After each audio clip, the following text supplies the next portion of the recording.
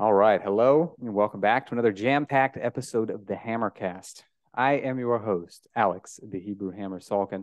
And joining me today is an ER doctor named Dr. Judson Corn. He is an inner circle member. He is an avid hammerhead and an enthusiastic crusher of weakness. And how could he not be? He lives in Montana, which I think we can all agree is the manliest of all states.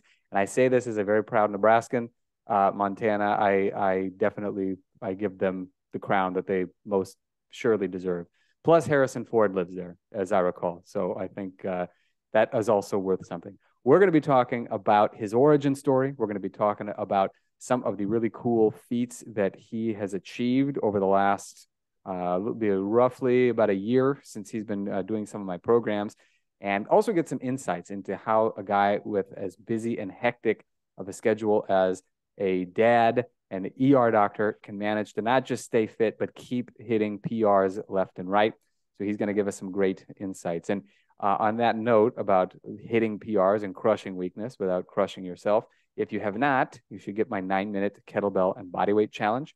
As the name implies, it is only 9 minutes long, and they are not the kind of moves that are going to get you an appointment with Dr. Corn, meaning these are gait pattern style movements that are going to help you to imbue your body with the strength and resilience that it's supposed to have. A lot of people tell me that they've improved their military presses, their squats, their pull-ups even, and of course their overall resilience just from doing these movements. And it's designed to be done with your regular training. So it's also not the sort of a thing that you've got to put your training life on hold for. So if you're interested in that, check it out at 9minutechallenge.com. It's totally free. It's the number 9minutechallenge.com. So without further ado, Judson, thank you for being here. Yeah, thanks for having me. Now, I am very curious about your origin story because you and I have done some consulting in the past. We got a good chance to learn a little bit about our respective past, but I am especially interested because I think everybody is curious about a couple of things, and one of them is what life is like if you're a doctor and you're treating patients. And as an ER doctor in particular, you see stuff that, well, people would expect, I guess, to see from like that show ER from, back in the 90s. Oh, yeah. So we'll get to that point eventually. We'll start with a little bit, a little bit easier, but what is your origin story? Now, I know you live in Montana now, and that's a very rugged, outdoorsy kind of place. Did you grow up kind of with an outdoorsy, rugged, like very physical upbringing, or was it maybe the opposite of that? No, it was pretty much, yeah, lots of time outdoors. I had asthma and allergies really, really bad as a kid. So I spent a lot of time recovering from running around outside with like come inside and my face is all swollen and I can't breathe. And I'm, having to take a bunch of asthma medicines and things like that. So I remember like one of my first memories is being inside like an oxygen tent in a hospital. And so I think I had a little bit of a disadvantage at that. I really wanted to move and wanted to be outside and do all these things, but had trouble with asthma and allergies. I think I got on great medications pretty early, and so I was able to manage it and overcome it pretty well. And yeah, my father was he would just take us outside all the time. We didn't go to church or anything like that. We would just spend time in the outdoors, in the woods and hiking, and we would go on hours walking through the woods as a family, and then we'd go canoeing in the river and fly fishing and things like that. And that was kind of how I grew up and got introduced to skiing as well at a really young age. I think I have a picture of me on skis at 2.5 years old with my arms like stuck out to the side because the suit is too big for my arms to go down at my sides, just like Christmas Story. Yeah, and that was kind of how I grew up with things. Now, that to me sounds like a story worthy of a future president. I mean, Teddy Roosevelt, he was basically a very similar story, as I recall. He had asthma growing up, and I don't know if it was his decision or his dad's, but he was also very outdoorsy, and he ended up, as becoming a real icon. Now, maybe you weren't swimming the Potomac, like he was, but nevertheless, canoeing and all that other stuff, I'm sure did something to help with your asthma. Did you find that as time went on, you were able to sort of overcome it, or was that the sort of a thing that took some different intervention? I think, yeah, I mean, actually, I started swim team when I was maybe in fifth or sixth grade, and we do that for a few summers. There were no indoor pools where I grew up, so in the outdoor pools, you can only do it during the summer. But I think that essentially breathing discipline that you have to do with swimming, that helped my asthma a ton. That was one of the first things where I noticed a huge difference. Yeah, and then and then otherwise just figuring out how to manage it for the most part. That's very cool. It makes sense too. I never really thought about that, but yeah, if you're going to be swimming, you're going to have to learn how to breathe efficiently, how to breathe for performance. And, that's really the essence of anybody's fitness. Like if somebody's very strong, but they get winded walking upstairs, we see that as a very obvious handicap. When you found that when you started doing swimming more regularly, did you find that you had kind of like a renewed enjoyment of physical training? Like it didn't feel like it was as hard anymore. You'd hit your stride. Yeah, I think it was some point around then that I figured out like I could swim really hard and get out of breath. Like that was kind of the point when during the competition. I think it took me a couple of years to figure that out. And I remember going into like the divisional tournament, and I was kind of like in the bottom, and I was in the last group of swimmers to go, and I like just all of a sudden decided, well, I'm going to try to swim fast now, and I made it to like not the final round, but somewhere close, but somewhere a lot further than I had been in the past, and that was really exciting for me. And then about that time, I started playing soccer pretty intensely, like twice a year, 2 seasons a year in sixth or seventh grade, and was always did really well at soccer and had a ton of fun. And I think the asthma just became manageable at that point.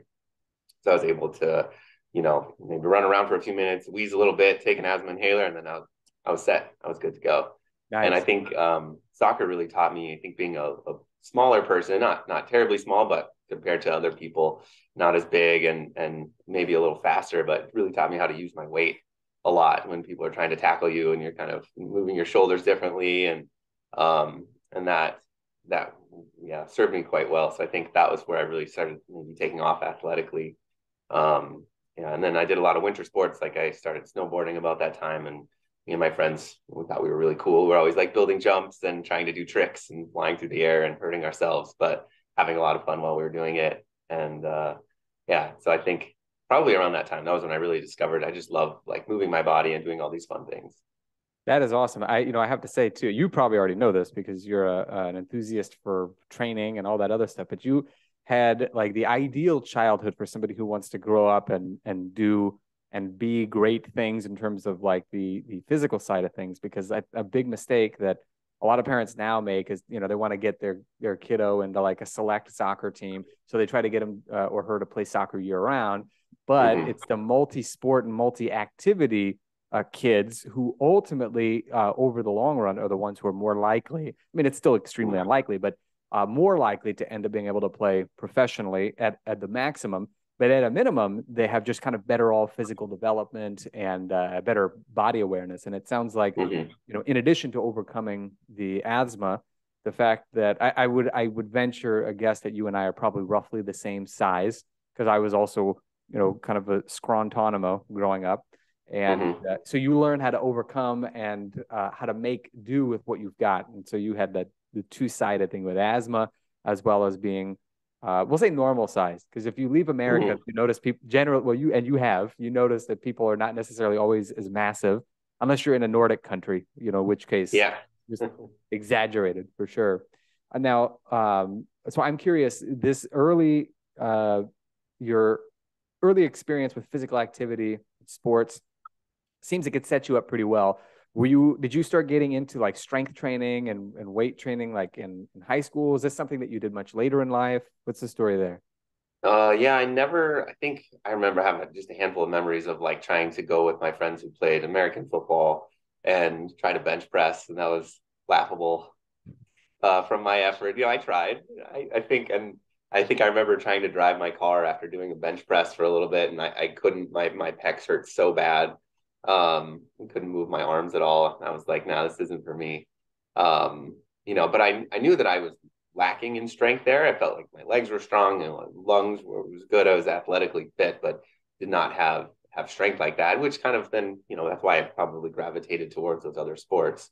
But always kind of had in the back of my mind that something like that was lacking a little bit. I didn't really do any training until, let's see, sometime in medical school. I realized that, I can't get outside for hours at a time all the time as I get older. I think I got away with it in high school. I got away with it in college. In college, I shifted away from soccer and just did a lot of outdoor things, was hiking and mountain biking a lot and started rock climbing. And then once like school got really serious with medical school after college, I realized I can't go away for hours at a time. I was living in Seattle and it's like a minimum hour and a half drive to get to anywhere to do that. And I don't have 5 hours that I can just kind of do spend those time on those activities. So I got a program from this gym out of Jackson Hole called Mountain Athlete. I don't know if you've ever heard of that. I think it was military athlete and mountain athlete, but I got a dry land ski training, and that was my first introduction to really weight training and doing things in the gym to prepare myself for outside. And I remember the workouts were pretty intense. They were like 45 minutes to an hour long, 5 or 6 days a week. And I was able to pull that off in between classes, but and it worked wonderfully. I deadlifted for the first time and had, basically didn't have any back pain. Maybe like I had had aches and pains or something like that before. That all completely went away.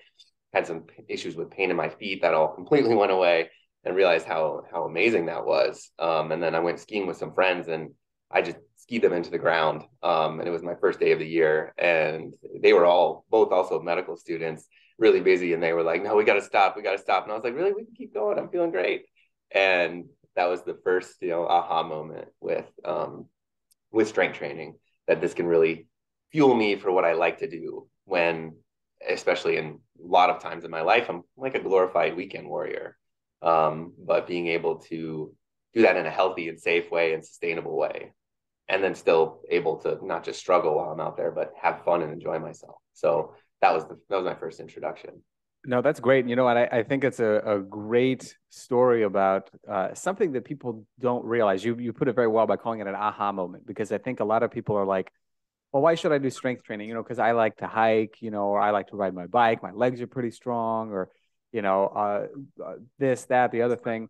And those are all excellent activities. But as you pointed out, it's like your strength training helped you to get better at the stuff that you wanted to get good at. And so I think people have a tendency, at least initially, to compartmentalize the stuff that they like to do as being like an either or sort of a thing. Like, well, either I can enjoy skiing or hiking or mountain biking or whatever it may be, or I can do strength training. But the reality is that if you're doing it right, they should complement one another, and they should help you Absolutely.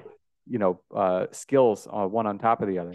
And so then ultimately the question comes to when and how did you discover the kettlebell specifically? Was it from the mountain, Yeah.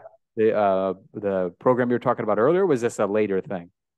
It was later. Yeah, I don't think there were any kettlebells involved in that program that I did, but just that sheer time commitment was just not manageable. Especially then when I went from medical school to residency and I'm working, I had my first child at that point, really busy at home, working between 60 and 80 hours a week in the hospital at all hours, and just, had no time. I think the first 2 years of residency where I didn't really do anything, and tried to do some push-ups and pull-ups and things like that, and then tried to mountain bike as much as I could when I had time off, because I could sneak in like 2 hours, and that worked out where I was living. But I would always hurt afterwards. I was just in pain, especially my lower back. It's like, oh my God, my back hurts. And one of my friends ended up, I think he had read from one of his friends about Simple and Sinister. And that's how I started. So I think I borrowed a kettlebell from him, or at first I had a 20-pound dumbbell. That's what I was doing swings with and get ups, all self-taught. So I'm sure my technique was horrible. And eventually bought a kettlebell, or got one from my friend, I think a 24 kilo, and started working with that. And yeah, went on from there. Actually, no, it was not a 24 kilogram that I started with. It was definitely a 16. That would have been the hardest weight that I could manage at that time.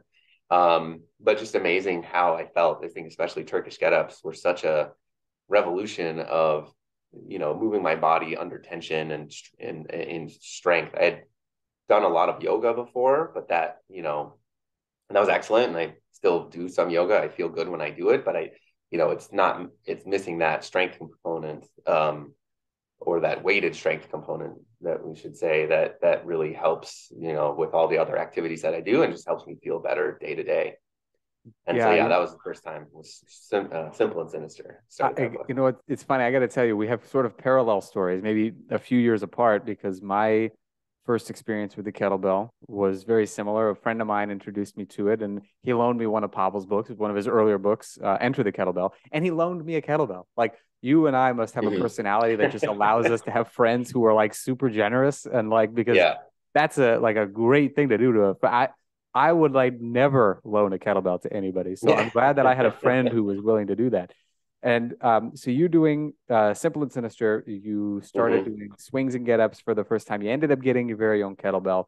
And what made you say, okay, you know what, I really like this kettlebell business. I know there are a lot of other exercises and other programs. I'm just gonna like branch out, see what's out there. Was your goal to get stronger, to continue to feel better, improve your endurance? Like what was on your mind? I think it was all of the above, really. It was just, let me get, yeah, I mean, this seems really cool. I feel like I feel better, I move better. I'm able to generally kind of maintain a level of fitness that allows me to enjoy mountain biking. At the time was what I was primarily doing, and hiking. And so just like, let me just follow this. So right before I left in Arizona, I went to a kettlebell gym. One of the, I don't know, Danny Sawaya was the owner Oh, of that yes. gym. One of Yeah. the original, yeah, The OG. strong first. Yeah, exactly.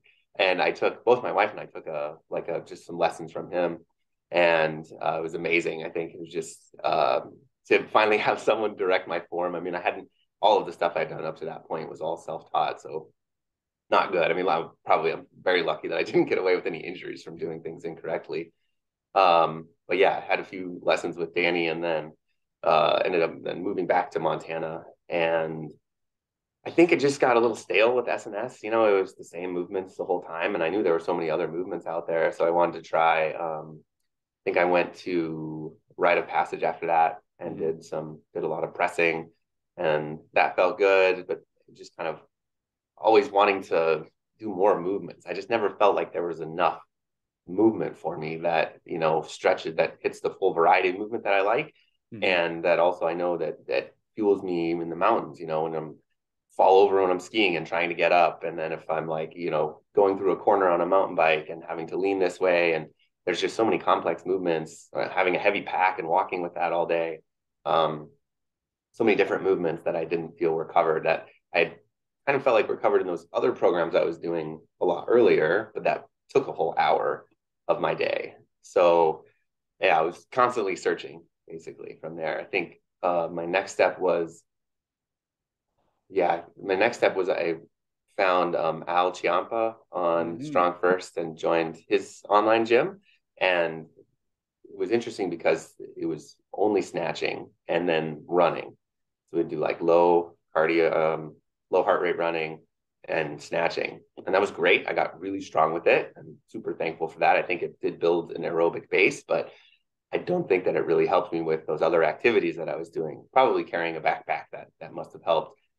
I just didn't feel that carryover that I wanted, I think. And that I was, continually searching after that. I spent about 2.5 years doing all the snatches, went from, 24 kilogram, doing sets of 30 sets, it's like 30 sets of 5 reps with the 24, up to, I think like I got up to probably 24 sets with a 32 kilogram, doing 5 reps. And, but it was always just on the edge of, my shoulders are a little tight, my neck's a little tight.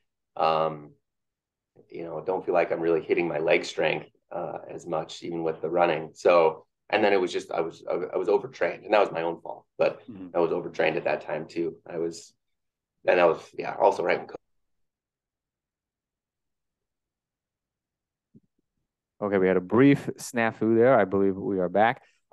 You were saying that you were doing the snatching protocol. We're talking about your mountain biking and other things, and then we lost you. So I'll have you go back and mention what you were saying again. Yeah.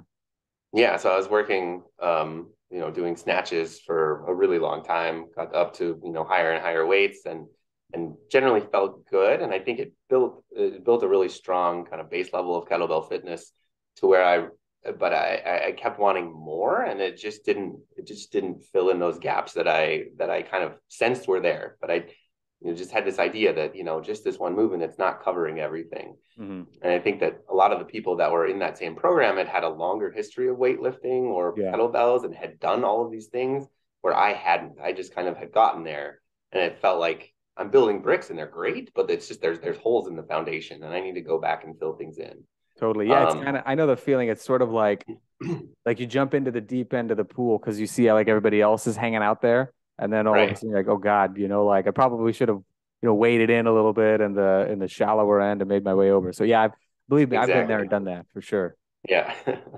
Yeah, and then I think I kind of floundered for a little bit trying to figure out what I wanted to do, and did a two-thirds of a program here and half of a program there, and then but I have to point out, during that time when I was snatching a lot, it really helped my kettlebell fitness of the kind of standard programs. I mean, I've done the snatch test a few times without a problem. I think the first time I did it, every time I've done it, that was the very first time I saw you with your article on Strong First Mm. from years ago about the double breathing, and then how you train for it, doing the higher weight and doing sets of 5, and then sets of 6 and sets of 7 on the minute to get yourself prepared for it.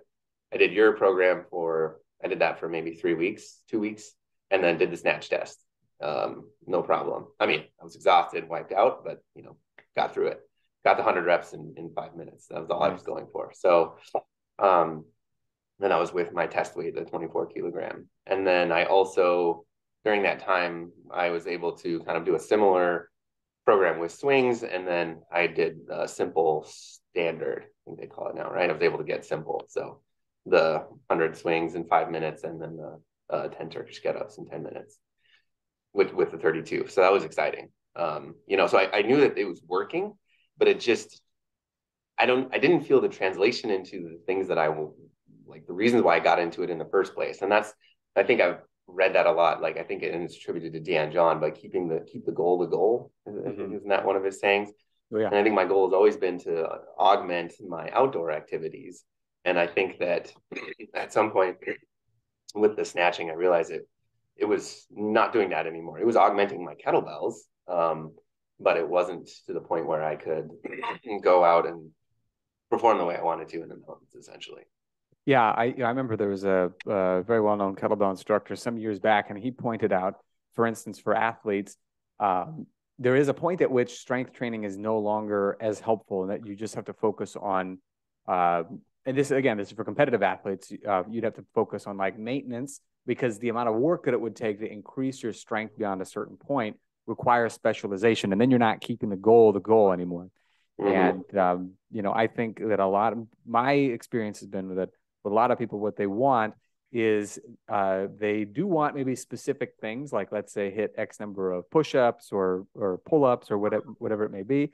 But above and beyond that, they also want to be able to do a wider variety of things. They don't want to find that they're like lacking. Like, now I can do a bunch of push-ups, but I can't do a single pull-up.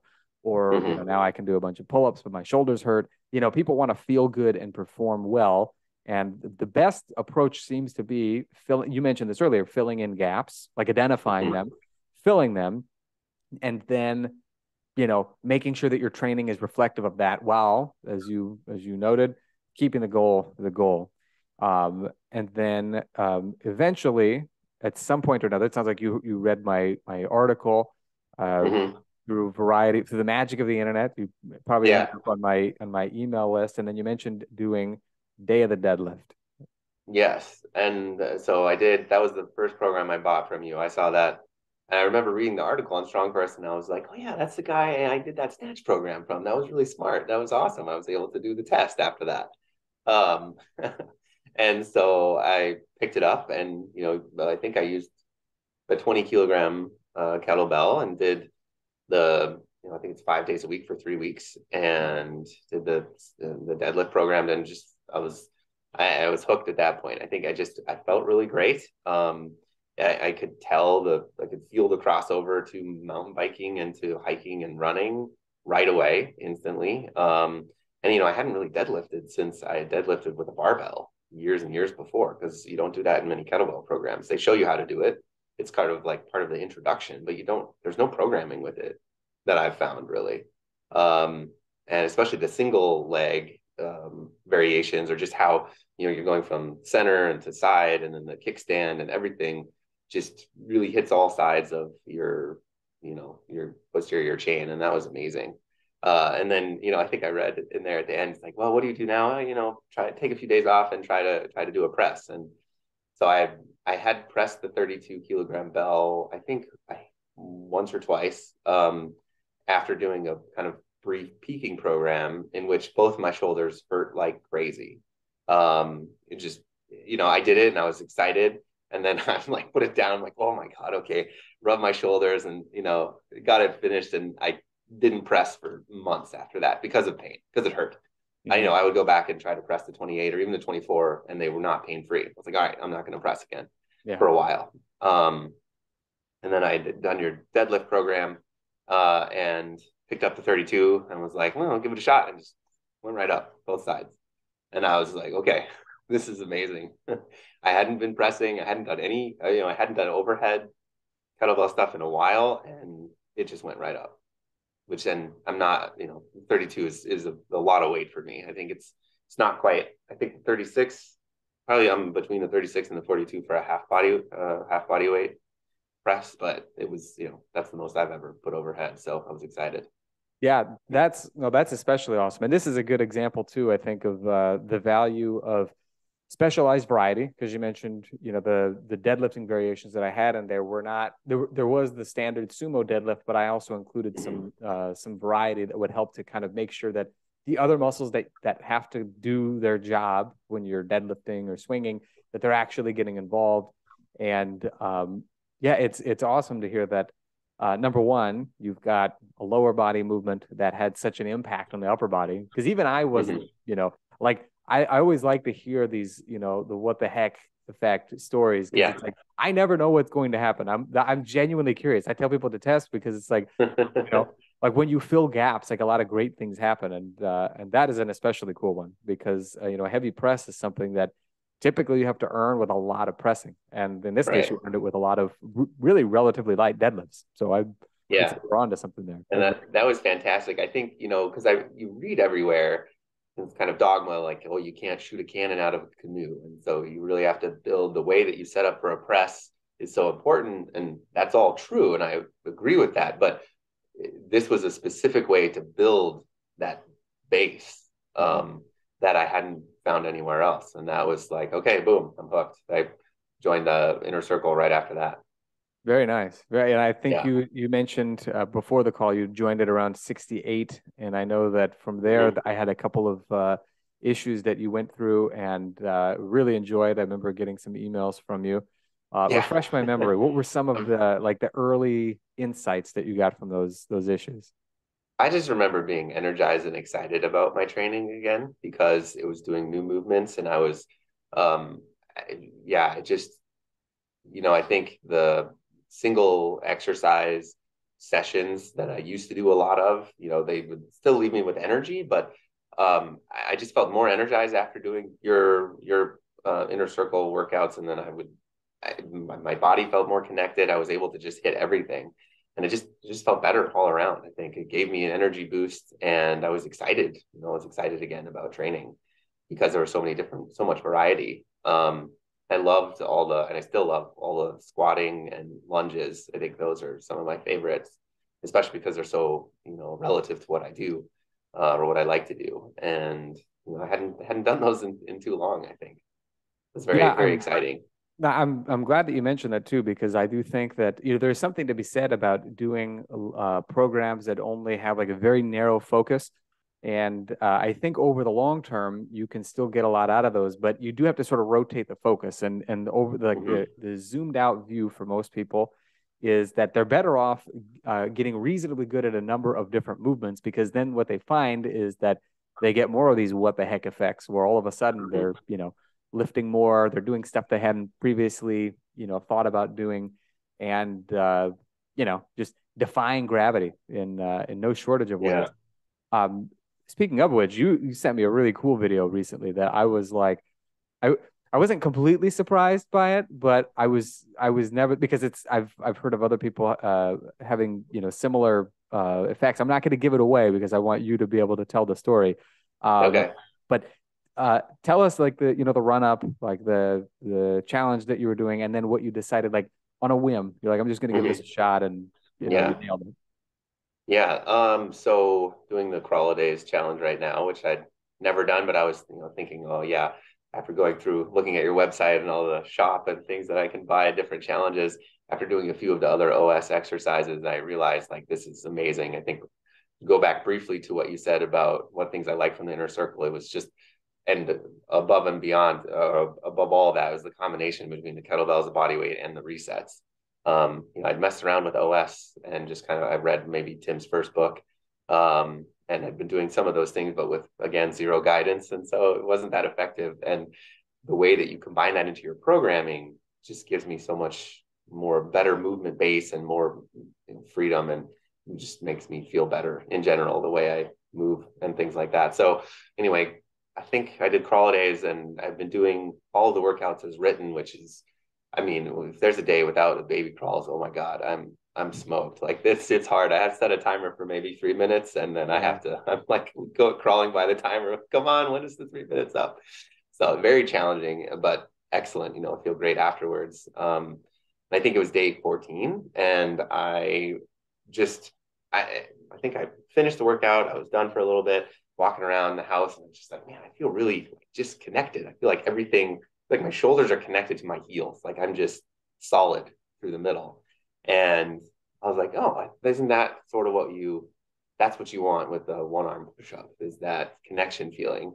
And so I think I leaned over on my counter, and I know how to do the sort of belt height and hip height one arm push-ups. I've read it a little bit. I've never trained them. I've never really practiced them, other than just looking how quickly I flop onto my face when I try them, because they're so hard.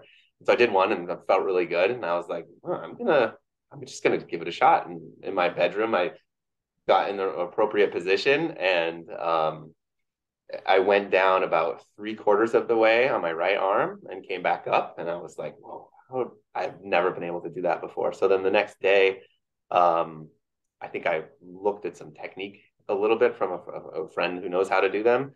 I spread my legs out a little bit further and just like dropped down and got all the way on my face almost to the ground, came right back up with my right arm.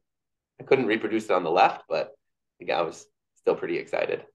No training whatsoever, and doing a one arm push up. I had tried them, years ago, and I was like, this is not in my wheelhouse.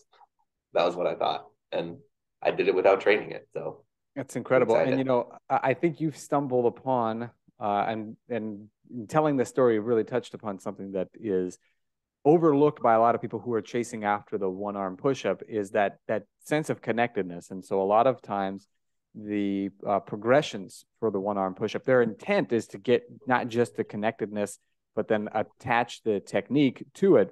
But anytime you want to get good at something, you need to have a good fundamental base for anything. And this is true for like any skill.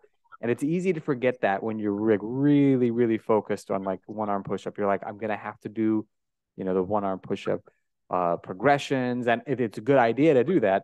But if the main goal is if you have a reasonable amount of strength, and you've got the dedication to do something daily, like crawling, as you pointed out, a lot of times people end up stumbling into it, and then they realize, well, now I know so much more about my body positioning that when I do really start working on it, I'm going to make much faster progress. And that's a very cool thing.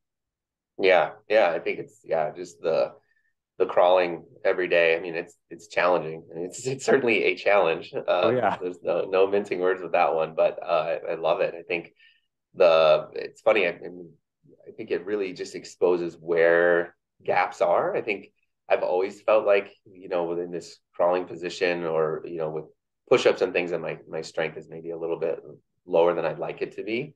And the crawling just it's amazing for that. I think the hardest for me is just the forward leopard crawl or Spider-Man crawl. Backwards crawling somehow is easier.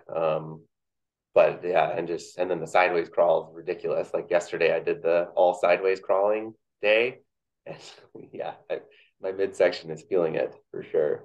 Oh yeah, But in a good way. I mean, I woke up this morning, I feel fine, ready to go. that's But enjoy it a lot. that's great, and that is one of the nice things about crawling is you can feel completely annihilated, like when you're done with your training, and then you wake up the next day and you're like, oh, I feel like $1,000,000. I can do this Yeah, again. exactly. Even after working late last night. So yeah, it's excellent. Now, Yeah. the one final thing to mention that I thought was cool is that you'd mentioned to me that one of your goals was to get to 10 pull-ups, which is I think is an excellent goal for any serious strength enthusiast. And I know you haven't tested it recently, but we did a consult maybe a couple months ago, I think. And I don't remember if maybe it wasn't on the consultation, maybe it was afterward, but you got pretty close just by giving it a whirl. Yeah, I think it was before the consultation you were asking about goals, and I was running through things and thinking about what I wanted to do. And pull-ups I've always struggled to do. Between 3 and 5 has always been my maximum since maybe I was like a scrawny 18-year-old and I could still do 10 of them. That was kind of probably my baseline weight a while ago, when I weighed like 135 pounds or something. But so before our consultation, I thought, oh, maybe I'll give it a shot and see where I'm at. I hadn't done rows ever, and I've been doing a bunch with your inner circle programming, been doing all these different, style of push-ups as well, which I love, like the incline, decline, all the different variations that you have into the programming. And I went to my garage, and I mean, I hadn't done a pull-up in months, and I banged out 8 in a row, with good form, and I was very excited. So I think that, yeah, I haven't tried it in a while. I haven't been, training it, but I've been doing a lot of rows and was able to go to the full body weight row. I think I also sent an excited video to you at some point over the last few months. And so, yeah, I'm going to use your power up the pull up program and see where I can get with that. But I'm very excited. Yeah. I went from, years. I think I tried a couple of the Strong First, like the fighter pull up program and a few of the other ones, and they just were too much. Like it's too many reps. And, pull-ups are a very particular, I mean, I think for everyone, but for me in particular, very fatiguing movement. And, I only have so many in the tank. And if you can do like the different variations that you show that allow you to do up to, 10 reps, you can really feel a difference. Big time. So, big time. Yeah. Yeah. I think the big thing is that the back strength in general is huge, and a lot of people make the mistake of being like, well, I'm going to start with pull-ups since that's the goal. But when you start working on other moves, like you talked about doing a lot of rows, I'm sure that the face pulls, tossed in there periodically. A lot of times that's kind of what breaks the impasse, as it were, where you're kind of like stuck in this limbo of like 3 to 5 reps, like in perpetuity. And then once you start to like fill in those gaps that you've accumulated, unintentionally, all of a sudden you're like, oh, well, now my body just knows what to do. There's no fighting anything. It just sort of happens. Yeah. Yeah. So I'm looking forward to going for a new PR with that. I wanted to tell a story too, though, about, I love your email. I think I've seen this a few times, but you have your ER or PR or ER titled email that came out recently. And it reminded me, there's, I think about what I really want in my training. I want to do all these things that we're talking about, but I also I don't want to be injured doing training, right? If I'm injured while doing an activity when I'm in the mountains, that's also a bummer, but, it may be a little bit more acceptable, but it's really not acceptable for me to get injured while I'm doing my training. But, in the ER, I've seen so many people that overtrain and come right in, certain box gyms and strategies that they have of having people lift with a barbell to insanity amounts. I've had to admit young people to the hospital for rhabdomyolysis where their muscles are breaking down and damaging their kidneys, because they've done too many of whatever repetition of weights that their trainer has them doing. So, I've seen that a lot. So that really hits home when you send that email in a jovial kind of way about ER or PR or ER. So I have a lot of experience with that one. So be wary of that trainer who makes you just feel really sore. Yeah, Pavel is like to say, any idiot can make you sore. It takes a good coach to be able to actually make you strong. And so I would echo that for sure. I think it probably is going to resonate with people more coming from you because I don't see these things. It's just outside my pay grade. But the fact that you see people coming in who are a little too overly enthusiastic with their training Yeah, definitely helps. Hopefully, will help keep people to keep things in perspective in terms of like, do you really need to do like that many more reps? Do you need to add that much more weight? Wouldn't make sense to exactly. kind of work your way into it. Um, you know, Now, I always like to make the joke too, like you don't want to be paying for your physical therapist or your surgeon's next year's model Mercedes or something like that. But given that you have seen stuff like this, you mentioned the rhabdomyolysis that people get where the muscles are breaking down and damaging the kidneys and Yeah, maybe turning their pee funny colors. We don't we don't have to go into exactly. details, but people can probably use their imagination. What are some of the gnarliest things that you've seen in the ER pertaining to? We won't go into like gunshot wounds or anything like that. Yeah. We'll stick with exercise in particular. We don't have to talk about any specific fitness methods or anything like that, but just like somebody slipped, fell, or did something silly. Like apart from the rhabdomyolysis, what are some other crazy things that you have seen exercise wise? I guess exercise wise, maybe it's a little bit tame. I think it's mostly just the simple things of people like, oh, I lifted too much and now I can't move my back. Or my arm really hurts. I think, sometimes you can get, I haven't seen it personally. I think a partner just had a case of compartment syndrome. So all the muscles are wrapped in fascia. It's that layer we all hear about. So if you're on a foam roller, you're releasing the fascia. Sure. And so it's kind of like this coating that sits around all the muscles. And they're in these little compartments. And sometimes if you work a muscle too hard or if you have an injury to it, it swells up really big and it cuts off its own blood supply. And it's like a very big emergency. And you need to have surgery to cut open the fascia. And that happens too from these like really high rep things. People are pushing themselves, they're taking a bunch of supplements or something like that to jazz themselves up, and they do way too many reps of something and come in with compartment syndrome and need to have emergency surgery. It's like just the complete opposite of what I look for in training.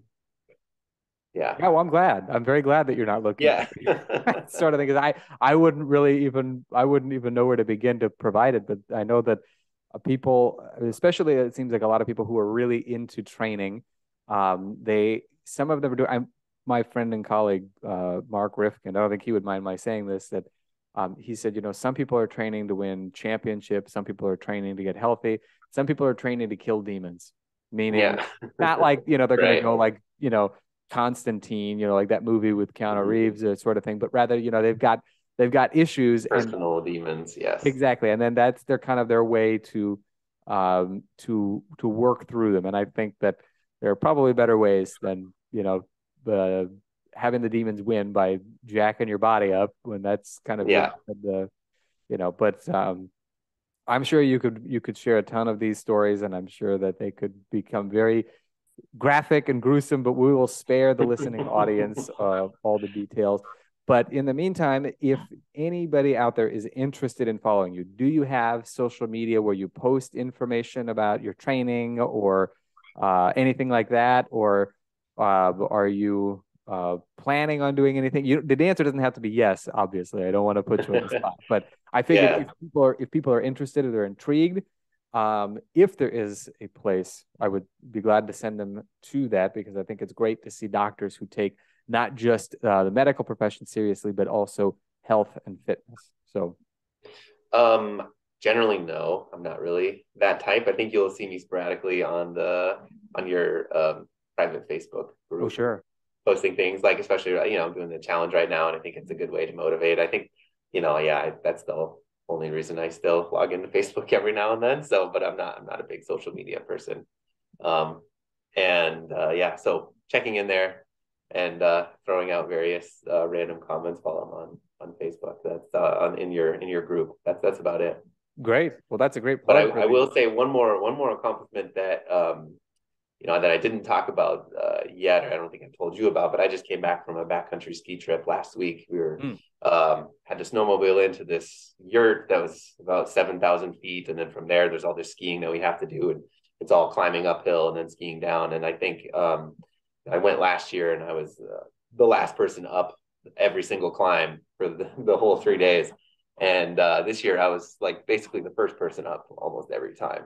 And I've been able to put more time in on the skis, but I attribute all that also to just better ground training and having better fitness and feeling better, more balanced, and having, able to have recovery at the same time. And that's what I love about the inner circle too, is, you kind of bring it up a notch and then you dial it back down and have your recovery week. All of that stuff has just been essential for me, I think, to continue to fuel some fun, backcountry and different adventures. I think That's awesome. We climbed 9,000 feet in 3 days. And yeah, I mean, I laid on the couch afterwards when I came home for a day, but I didn't feel terrible. So very excited.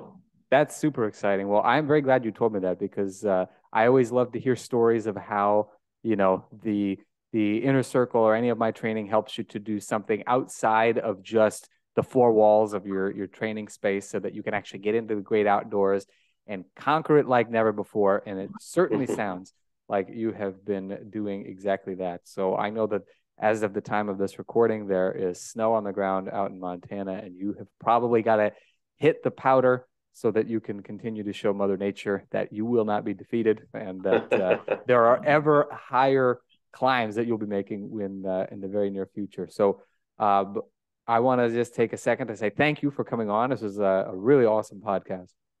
No, thanks for having me. I appreciate it. Flattered, and I appreciate it. So thank you. My pleasure. And eventually we'll have you back on, when you're knocking out the one arm, one leg push-ups with ease, and, you're doing all sorts of other cool stuff. And folks, if you are listening, join the Hebrew Hammer's Hidden Hideaway. It is, just look it up on Facebook, join it, and you can check out some of the stuff that he is up to. I believe that his video of the one arm push-up is in there too. So if you are curious, I think so. Yeah, I highly recommend that you check it out. It was an awesome video. I wish I had gotten my first one armor on video. I just didn't have the presence of mind at the time to, click record. It just, and I had a flip phone, so it wouldn't have mattered. It would have looked like it was filmed with a potato anyway. So, well, if I didn't record it, did it even happen? So, mine very well may not have, like it's, I'm the only one who was there. Like I could just totally be making it up for all anyone's concerned. I'll swear that I did it night and day, but you're right. I have no proof, and you do. So definitely check it out in the Hebrew Hammer's Hidden Hideaway. Judson, thank you for being on the show. Yeah, thanks for having me, Alex. Take care. It's been a pleasure. And folks, as always, have fun and happy training.